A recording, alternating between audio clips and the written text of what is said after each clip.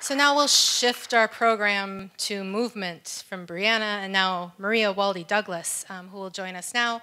She has been practicing physical therapy for 29 years and is employed at the Struthers Parkinson Center. She's been a part of that team for the past 25 years. She received certification in LSVT Big Therapy for Parkinson's, the Parkinson's Wellness Recovery Training, Nordic Walking Instructor Training, Rocksteady Boxing Program for Parkinson's, and is certified as a yoga instructor and leads a weekly yoga class for persons with Parkinson's. And in 2018, she completed her 200-hour registration, or register as a yoga teacher certificate, and I think she probably could eat dessert today. You probably, because they put dessert on the tables, so that was, you're welcome to. Okay, all right. Anyway, so help me welcome Maria.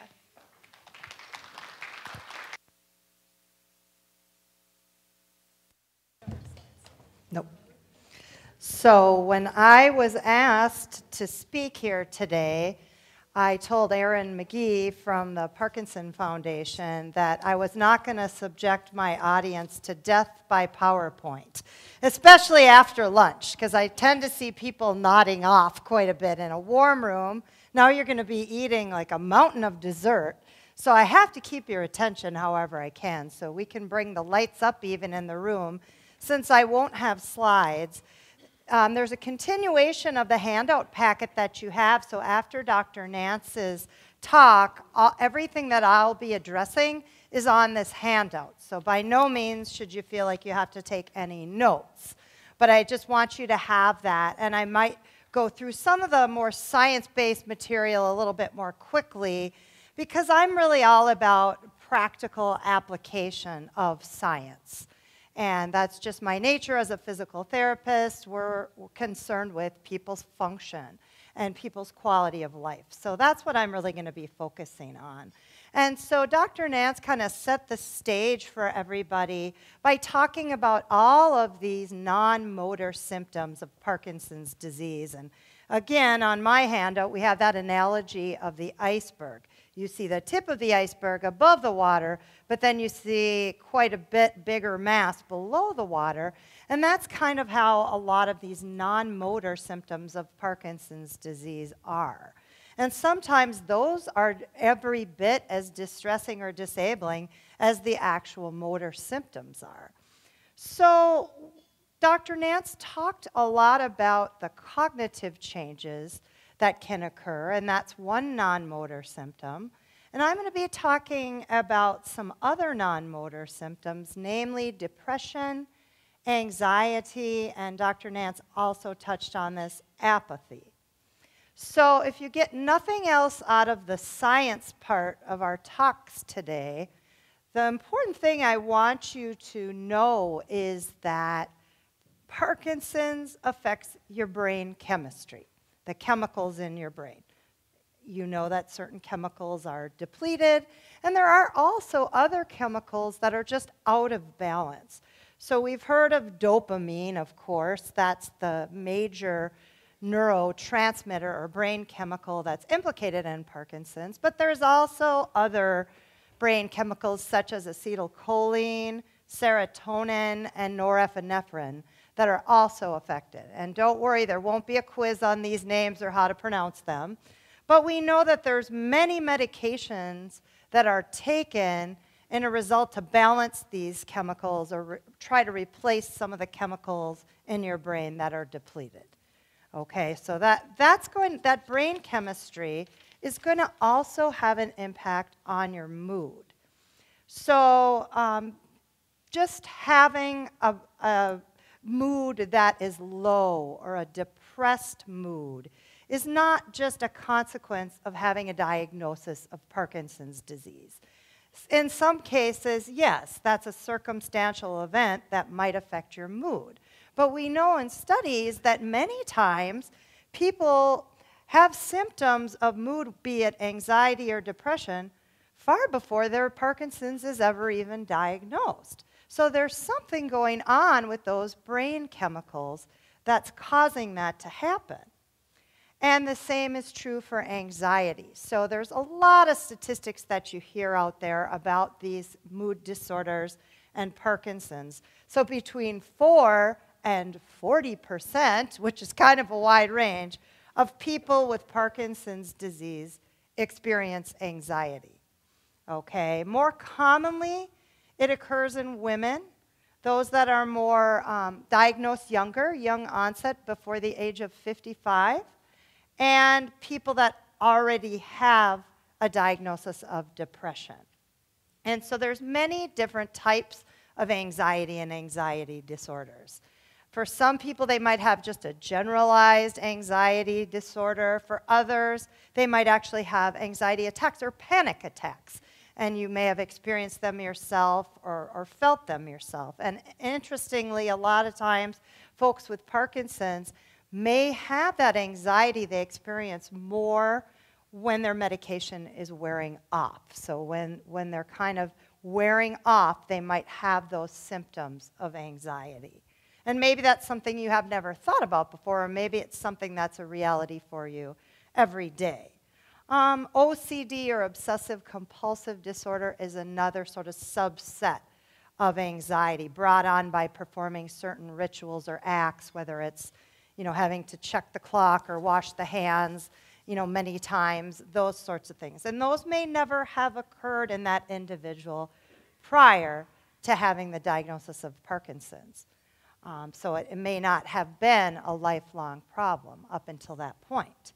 Depression as well is very common in Parkinson's disease, and one statistic thrown out there is about 1/3 of individuals with Parkinson's disease also have a diagnosis of depression. And another statistic is that you're twice as likely to have depression if you do have Parkinson's. So again, it's the brain chemistry. It's the chemicals in the brain that are causing some of these mood symptoms that people might be experiencing. And so when people with PD have the depression treated through medication, it's also shown that their Parkinson's disease improves as well, and those symptoms improve. So it's very hard to distinguish sometimes what's due to Parkinson's, what's due to depression, because many of those symptoms seem the same.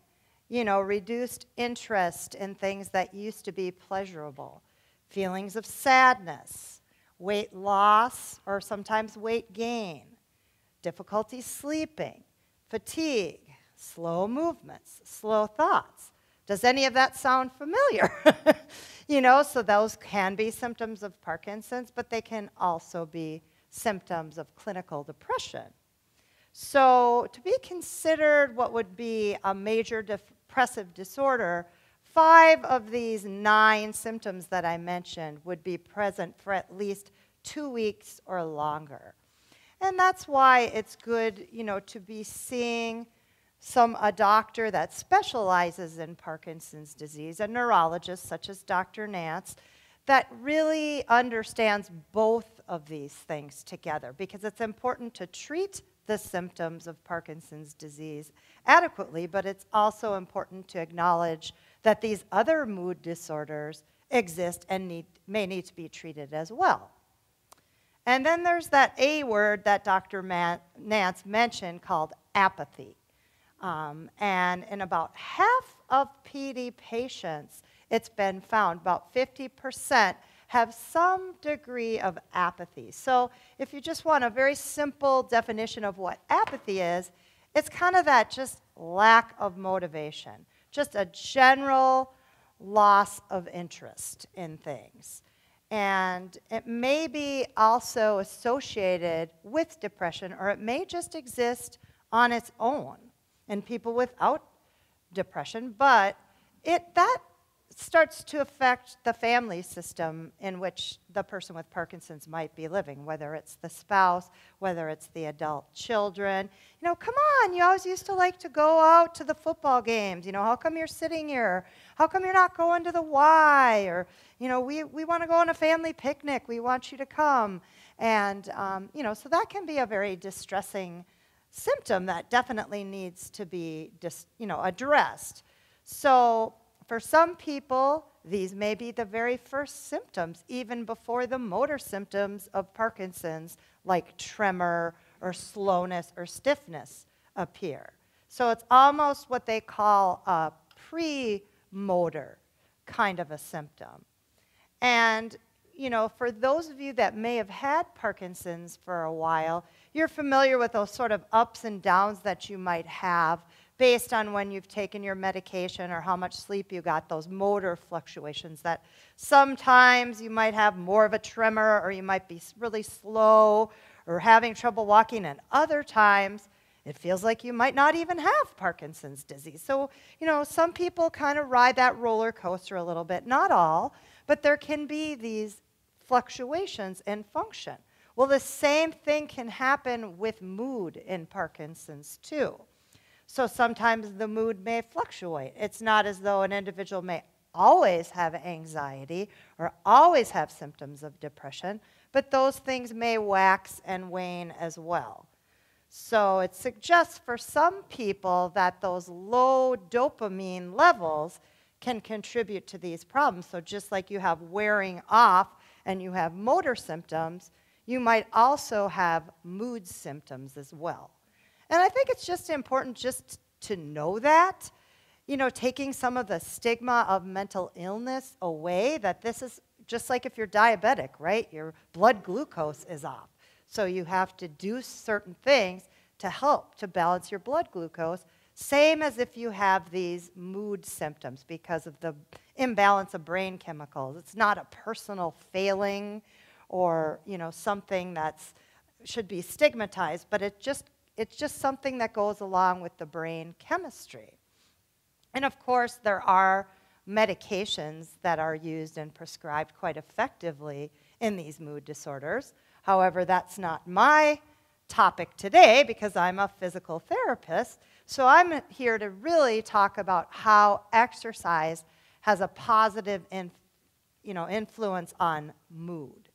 Okay, so when they've studied this in people, it isn't like an either-or thing. So it's not as though you just have to take medication or you just have to exercise. It's, you know, it doesn't have to be one or the other. It's usually best treated when both go hand in hand. Because if you think about it, to really optimize how well you're able to exercise, you might need a certain amount of Parkinson medication on board to be able to perform that exercise effectively. If you have slowness and stiffness and you can't do the exercise very well, it makes sense that if your medication for Parkinson's is optimized by your doctor, you're going to be able to participate in that exercise and perform better with it. So and also there are safety issues with exercise as well. If you've got some balance issues or some weakness, you might be a little bit more likely to lose your balance or to fall. And of course, we want to make sure that all the steps are followed so that doesn't happen because we want the exercise to be effective.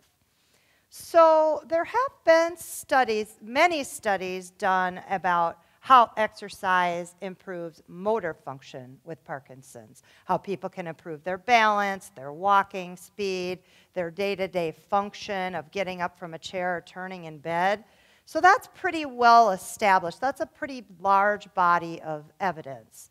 And there is a newer body of evidence that's emerging about the positive effects on exercise just on a person's mood in the face of anxiety or depression or apathy. But there haven't been as many big clinical trials yet. So what I'm telling you is smaller sample size, and there's more work to be done. These non-motor symptoms in Parkinson's disease are being more and more looked upon where, you know, because I've had the good fortune of being in this career for quite a long time, almost 30 years, that wasn't the case initially. I don't think people were talking about exercise and cognition or exercise and mood. You know, they were looking at purely the motor benefits of exercise. But now there have been some studies, and there have been some outcomes. And so there's been studies. One study was a 6-month strengthening program, 3 days a week. and showed people had improved positive mood, and they measure it through various inventories and tests to test what a person's level of mood or depression is. Early start or late start, a cardiovascular exercise program. They looked at the people that started early, showed the biggest improvement in mood rather than waiting to start exercise later. And there's another study that just looked at aerobic exercise for 12 weeks, where you're moving your body and getting your heart rate up. That also showed benefits for mood. But there was also a study that looked at community-based exercise. So just coming to classes, not necessarily working one-on-one with a therapist, but just coming to class. And it showed that over a year's time, people had increased social interaction and improved moods. So there's some good evidence that's starting to show up that exercise can help with some of these things. And the good thing about it is it's a non-pill way to manage it. Now, there may be medication that's needed, and that's a conversation to have with the doctor.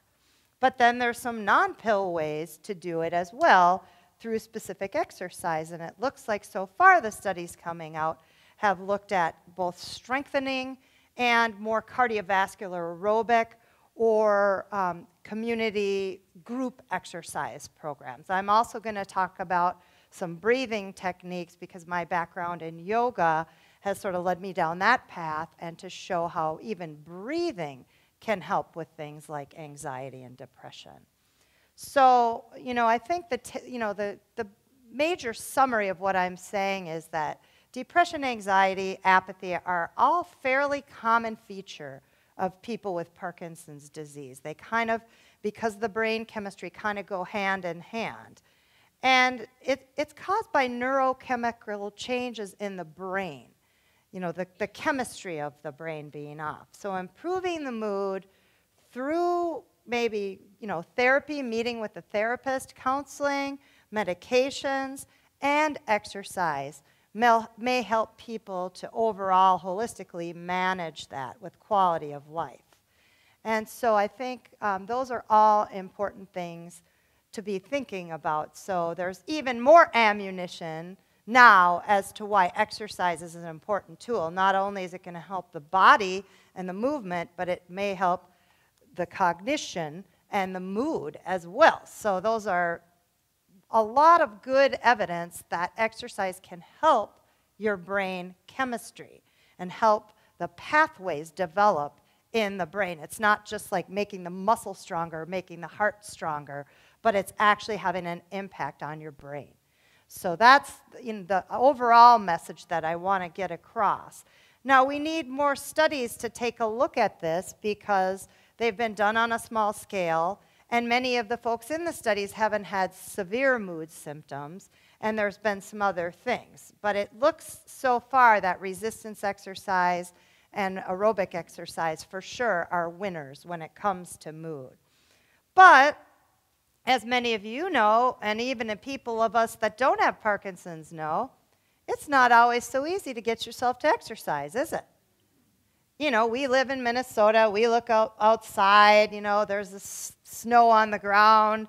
Before we had that bitter cold, and we had the ice, and, I was taking my little puppy on a walk, and I wiped out like 3 times on a walk. I thought, geez, I don't want to go out there again. There's many barriers that are keeping us from being as active as we would like. And even if you lived in Florida, you probably have different barriers. I was just in Florida. You could say, well, there's gators, and, there's humidity, and, who knows. But, so there's always barriers to exercise. And so, when they actually have studied people with Parkinson's, they came up with 3 different kind of top barriers that people had to exercise. And the first one is lack of time. So people are, even retired people. I mean, you're busy people, right? Sometimes people tell me they're more busy now when they're retired than they were when they were working. So there may be a lack of time or a perceived lack of time. Fear of falling was a top barrier too. I don't feel too steady as it is. I certainly don't want to fall down when I'm trying to work on exercise. And the third was just that it's hard to get started, that lack of initiation or apathy. You know, how many people can relate to, you know you should do it, and you have to have this little conversation with yourself to get yourself to do it, just to psych yourself up? Come on, be honest. How many people have had that sort of little, you know, internal conversation? Oh, you know, you really should go. Well, you know, but, you know, I got to do some laundry, and, you know, I don't know. And so, you know, there's always that struggle, that internal conversation that can go on, and there's always, who can't come up with a good, we got some darn good reasons why we don't exercise as much as we should, right? And people with Parkinson should have even a better excuse because it's harder to do it in the first place, you know. But I think one of my colleagues uses this analogy a lot, and I kind of stole it from her. She talks about snacking on exercise throughout the day. Rather than having a huge meal of exercise all at one time, to chunk it out in intervals throughout the day.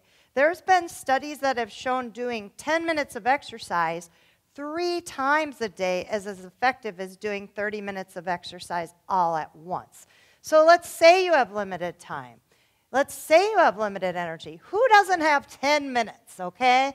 10 minutes is not that much. And even if you did it a few times during the day, you know, make it as painless and as easy as possible. So that's one suggestion.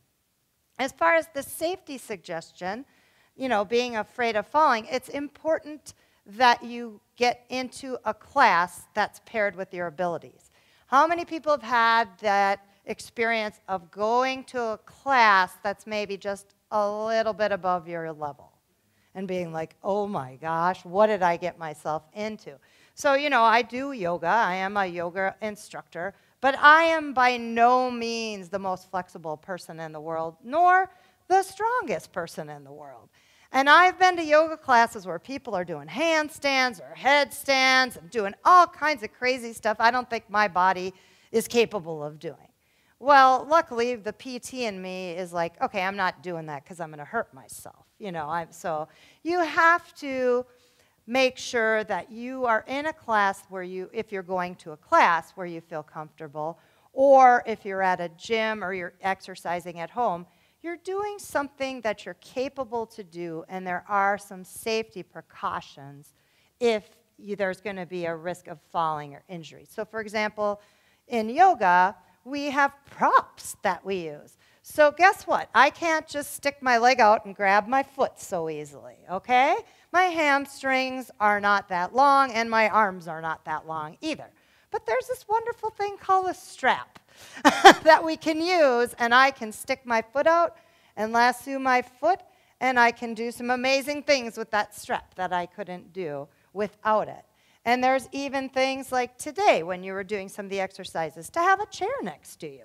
And in many classes for older adults, whether it's silver sneakers, whether it's you know, many classes that we have available at Struthers or senior fitness classes, there usually is a solid support surface that's available for people. Just even if you don't have to touch it, you know it's there, or maybe you just have a finger or two on it, and that gives you that perception and that reality, okay, there's something solid here I can contact. So having some props there, making sure things are geared towards your capability and your fitness level. Just because, you know, you played basketball in college doesn't mean, you know, 3 decades later you're going to go and slam dunk the basketball. I'll never forget, and I never was much of an athlete, but I did play volleyball in high school. And when you're, you know, 5 foot nothing, you know, you're not that great up at the net, believe me. But I remember years later we were going to play a game, and it was the adults versus the kids. And I thought I'd just throw the ball up and serve it over the net, and it was like, oh, you know, and then our hands, our arms, everything were just sore and bruised because we weren't used to doing that. You know, so you're never going to hurt yourself by starting out on the easy side. You can always progress it, but you might regret it if you do something too fast, too quickly, and then you have an injury that keeps you on the sidelines. And I think one really effective strategy I know for myself over the years is to have an accountability partner, have an exercise buddy that you could exercise with, be it your spouse, an adult child, your neighbor, maybe somebody that's maybe even a little worse off than you isn't a bad idea, because then you feel like it's mutual, like you're helping them, they're helping you.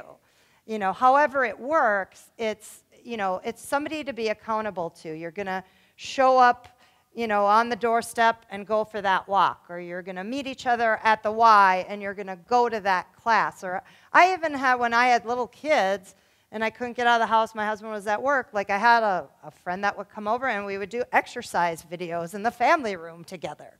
I never would have done that on my own, but because I had somebody that was coming over, I had to roll out of bed and put some exercise clothes on and do my thing. So thinking about that, some people do really well in a group setting. There's a lot of studies that show that people that attend exercise classes are more compliant or stick with it just because you have to show up at a certain time to do it. And then it's just part of your routine, part of your day. Maybe at the beginning of the week, you figure out what days you have conflicts, what times you have available, and it's just like scheduling a dentist appointment or a doctor's appointment. But you try to make it happen more often than going to the dentist, because once every 6 months to exercise just isn't going to cut it, okay? But there's maintenance you have to do to take care of your teeth, right? You're supposed to floss. I don't know how many of us actually do that every day, and we're supposed to brush our teeth, right, 2 or 3 times a day to keep our teeth. So, using that sort of dentist analogy isn't a bad analogy when you think about doing exercise for preventative maintenance of the body. I think I'm a person that responds really well to music. How many people feel more energetic when they listen to music, upbeat music? Right. I mean, in most of the exercise classes that I've ever taught, I use music. Even in yoga, we might use more calming music, but we use music. It sets a mood, and there is research to support that music has a rhythm, and if you exercise to that rhythm or if you walk to that rhythm, it actually helps you to move better, especially if you have Parkinson's disease. The music and the rhythm helps to drive your body to move in sync. And even if people say, well, I've never had any rhythm, it doesn't matter. If you can walk, you have rhythm.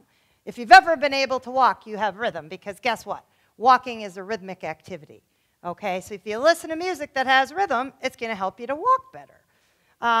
Some of you, I have some of my exercise posse out here that I see that I know have attended some of the classes I've taught, and I won't call you out, okay? But there's one class that I teach every week called Movement Boosters, and they love to do the marching songs. We always do a marching cadence song, and even people that freeze up and have difficulty walking are able to do that because that marching music, it doesn't have to be just marching music, but it helps them and helps them to feel more energetic. So music can be a motivator. And even just believing that exercise is going to improve your quality of life. It's called self-efficacy, believing that something actually is going to happen, that it is going to be true. For example, you could use a negative example, like, people know that smoking can cause lung cancer, right? There's probably not a lot of debate about that, right? You know that. And you might know, too, a fact like moving more and eating less helps you to lose weight. Okay, that's not too many people are going to argue about that. But there's a lot of convincing evidence and scientific backing for the fact that exercise can help you to move better, improve your thinking, and improve your mood. So just even coming here today and attending an educational event that is telling you that and telling you stuff that's based on science, based on research, not just stuff that we're making up, but this is actual stuff that's been studied in a very scientific manner. And so knowledge is power. So you want to take that knowledge and internalize it and think about exercise is like medicine. If you're somebody with Parkinson's disease or any other health condition, hypertension, diabetes, you know that exercise is going to help you, hopefully, to feel better with minimal side effects. And so you're going to take that medication, right? And you're going to probably take it as it's prescribed. You know, you're not going to be like, I take levodopa like, I don't know, once a week, you know, whenever I feel like it. No. You're probably going to take it the way it was prescribed because it has a short half-life and because the doctor has explained those things to you and because hopefully you've begun to experience the benefits of it. And I'm just using that as one example. But that's the same with exercise, that if it's done consistently, regularly, just like medication, it's going to have that same positive impact on your quality of life. So I think just kind of taking some of these things that you've heard today and then trying to, and some of you are probably already on the exercise bandwagon, so good for you. And some of you maybe have fallen off the wagon and gotten back on a few times, and some of you maybe the wagon's way in the distance and you're kind of sitting on the couch. You know, we've all been there at different points. But so I just wanted to do, because of course I can't have people sitting still for too long, it's just against my nature. I am going to do a little exercise with you. And that's so simple, I think, that you're going to be able to do it. There's two things we're going to do today that I think pretty much everyone can do. And you can do it sitting as well as standing, just depending on what your energy level is like and how you're feeling. So we're going to do some kind of walking in place or sitting and walking in place. And we're going to do breathing. I'm pretty sure everybody in this room is breathing right now. Am I right? I hope so. Okay, and I'm pretty sure that a majority of people had to walk in here to get here, or if you use some kind of a device to get in here, you're able to operate that device. So there's some movement that's available to you. So I'm going to ask you to use the movement that's available to you. We're going to put on some music, and we're going to work on some of that brain chemistry that we've been talking at you about, okay? So I'm going to get my little sound system here, and I'm going to ask you to give yourself some room. Now, if you want to have a chair in front of you so you've got a little something extra to hang on to, or to the side of you, feel free to do that. If you'd prefer to do the whole thing sitting in your chair, heck, you're still moving. You can do it sitting in your chair just as easily, okay?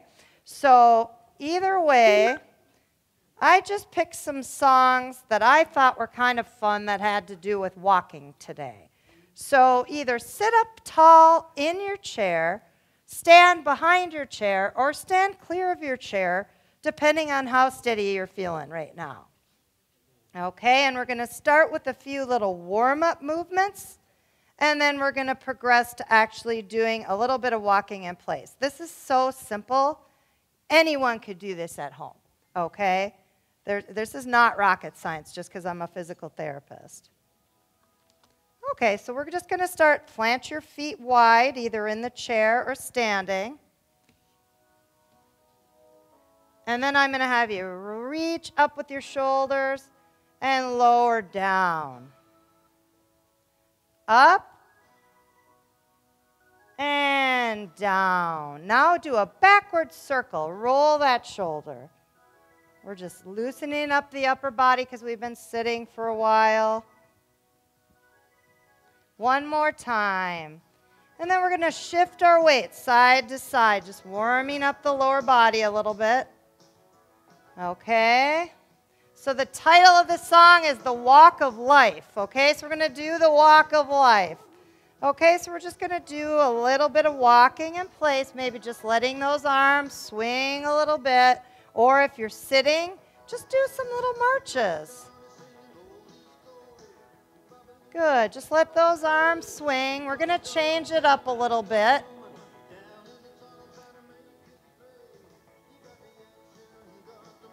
Maybe you're lifting those feet a little higher. Maybe you're swinging those arms a little bit more. Okay, now we're going to change the movement to a side step. So you just need a little bit of space. Step together. Step together. You can hang on to a chair and do it, or you can just move your feet in the chair. It's like a junior high dance, okay? Good. And if you want, you can move your hands one way and then the other. Okay, this is easy stuff. It's just moving our body. Side to side.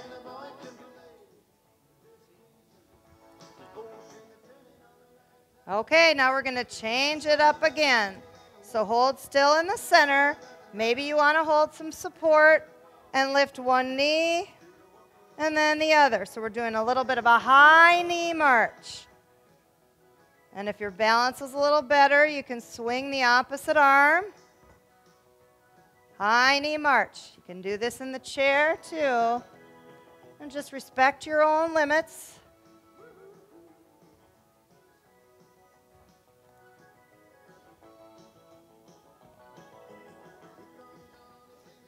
Okay, 2 more.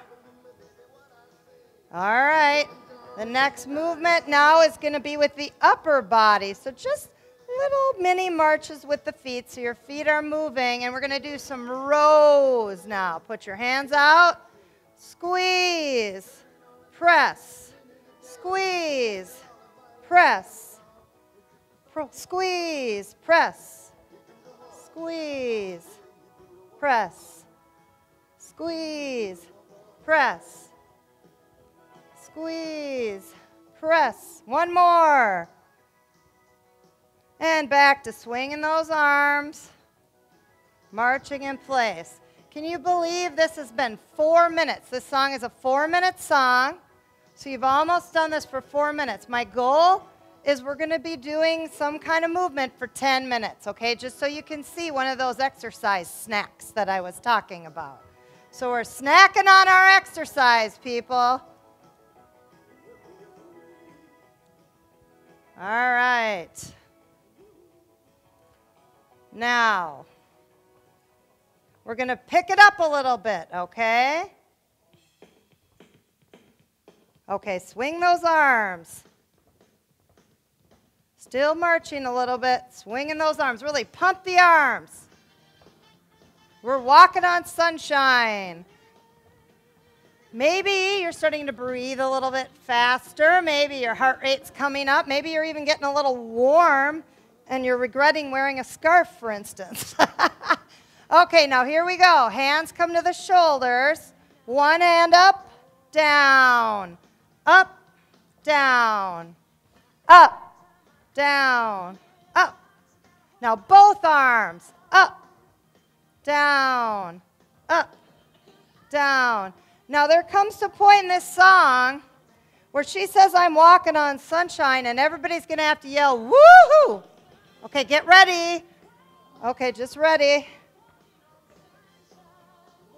Woo! One more. Okay, good. It's okay, now we're going to do a heel in front. Heel in front. Heel in front. Heel. Heel. And think about when you're walking, the heel hits first, doesn't it? Otherwise, you tend to shuffle. So we want that heel to strike first. And if you're really coordinated, your opposite hand will come forward. But don't worry, nobody's watching you. Nobody's judging you or grading you. Just keep moving. That your brain doesn't care. Your brain just likes the movement. And heel. Heel. Okay, now we're going to go back to the high knees. Lift. Lift. Woo! At least we have sunshine today, right? Woo! Lift those knees.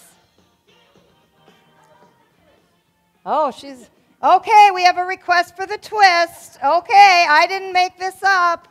Twist, twist, twist. Bring the opposite hand to the hip.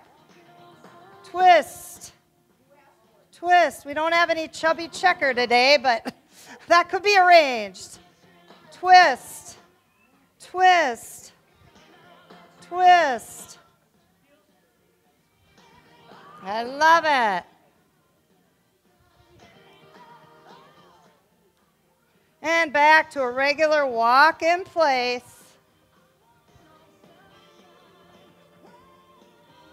All right, keep going. So this is almost 8 minutes. We have about 2 more minutes. We're going to have one more song, and we're going to do a few exercises that involve building strength by using our body weight. So we're doing a little bit of aerobic first, this stuff, and then we're going to do a little bit of strength. Okay, so let your movements die down a little bit. Now for these next strength exercises, you might want to grab the back of a chair. You can also do them seated. All right. So grab the back of that chair or sit up tall in your chair. Ooh, feels good, huh? Okay, so hang on, and we're going to lift the heels up, going to the balls of our feet, and down. Heels up. We're strengthening the calf muscle because we're lifting our body up. Now, if you want to get fancy, you can lift one arm up. We're going to do about 20 of these, although it's hard for me to count and move at the same time. Lift. Lift. Let's do 5 more. 4, 3, 2, 1. All right, the next exercise is for our upper body and our posture. So you want your feet apart. You want to stand up tall. Hands come to your thighs. Maybe a little bend in the knees. And then we're going to press back. Squeeze your shoulders. Come forward. Press. And forward. Press back. Forward. Press. Press. Press. 5 to go. Press. Press. Now you can have a second helping of dessert. 2 more. Press. And hold. Last exercise is a mini squat. Hands come to the hips, or you can hold a chair. Just a small bend of the knee. Keep your back nice and straight, and straighten up. Little squat. Straighten. Little squat. Straighten. You can hang on to your kitchen counter and do these in the kitchen. Straighten. Bend. Straighten. Bend. Straighten. Bend. One more. And reach up. And give yourself a round of applause. Excellent. Go ahead and have a seat. So 10 minutes, people. That's what 10 minutes of exercise is like. Now, that wasn't so bad, was it? Not too terrible, but at the same time, it was a little bit. You felt like you did something. Any comments from having done that? Maybe how you feel more differently now versus how you felt at the beginning? Felt more energy? Okay, good. That's a good thing. How about mood? Does anybody feel maybe a little looser or feel a little bit happier from having done that? Hopefully, hopefully. The last thing I just want to spend just a couple minutes talking about, and I know we're getting ready to wrap it up here, is just that, so there is these very active practices that can help us to improve our mood, but there's also things involved with our deep and mindful breathing that can help us, especially with symptoms like anxiety or panic attacks, and that using the breathing and participating in mind and body exercises such as an adapted yoga class or things of that nature can be very helpful to help to calm our nervous system down if it's in overdrive and kind of short circuit that fight or flight response. So I just, ask that you be open to those sorts of practices and know that they exist. And those are all sort of non-medication ways of helping your body to deal with some of these mood difficulties, but also that you should always consult your doctor and talk about medications or other treatments. And I think it's when all the players on the team, you're the quarterback of the team, so to speak. If you're the individual with Parkinson's, you're the person that gets to call the shots and call the plays ultimately. But I think it's not all just about the pill piece or about the exercise piece or whatever, but it's everything working together. So I think the more people that you have on your team, the more effective you're going to be at managing the mood in Parkinson's. So that's all I have for you today.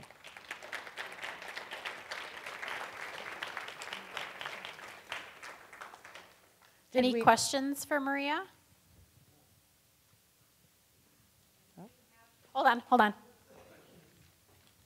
try that again. Do you have a couple breathing techniques? I definitely do. I think one of the best ways to really be mindful about breathing is to just, find a nice supported chair where you're sitting upright or lying down flat, and then just putting your hands along the belly, first below the rib cage, and just pay attention to feeling your hands expand and contract, and just be mindful of the breathing. And then doing the same with your hands up on the chest, feeling that expansion. And then, even though you can't put your hands on your back so easily, feel yourself expanding outward through the back side of your torso. So you're thinking about when you're breathing, you're activating movement in the entire torso, not just in the chest and in the shoulders and breathing rapid or shallow, but you're engaging the whole torso in breathing. And then experiment with just breathing through the nose, and perhaps just counting how long you inhale and how long you exhale. And then as you just find that natural rhythm of your breath, you can even try to extend the exhalation a few extra counts. That's been shown to stimulate the vagus nerve in the body, which is kind of the quieting, calming. It's a cranial nerve. It comes from your brain. And it goes to your adrenal glands, to your heart, to your lungs, and helps to slow down the respirations or the breathing, slow down the heart rate to calm the nervous system down.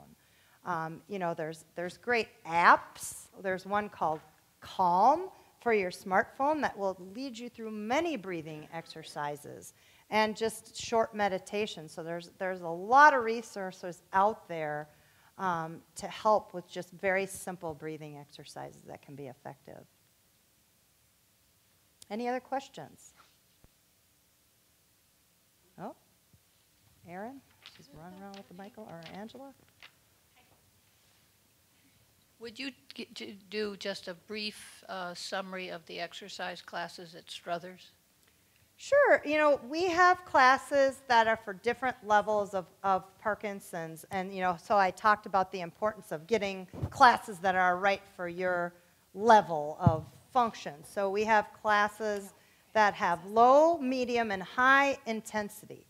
So the classes that are considered more of a low intensity might be for people that might have difficulty standing or maintaining their balance. So there's some seated exercise groups. And then the moderate intensity exercises, there's a class called Movement Boosters that's based on the LSVT big principles, but it doesn't have to be specifically people that have completed the 16 sessions of therapy. Anyone is welcome to join the class. And the focus is on big movements. Half the class is done in chairs and half is done in standing behind a chair for support. We have two different levels of yoga classes, one that's more adapted and where you're using a chair for balance poses and things, and people do get on the floor, and one is a little bit more advanced yoga class where people aren't using quite as many props. We have a power class, the Parkinson Wellness Recovery. That's the highest intensity exercise class that we offer. The entire class is done without, use of supports. Some of the stuff is done for floor exercise and then energetic standing exercises. Somebody back there. I think it's Beth. I can't tell. I was just curious when you became a convert to exercise. Is it, when you were doing PT, was it already something that you were sold on? I was somebody that was never a jock. I was never athletic. I was never really in sports. I mentioned volleyball. I played volleyball, but I wasn't very good at it. But I found just fitness, like outdoor activity, was something that I love, whether it's, canoeing in the Boundary Waters, hiking on the Superior Hiking Trail, riding my bike.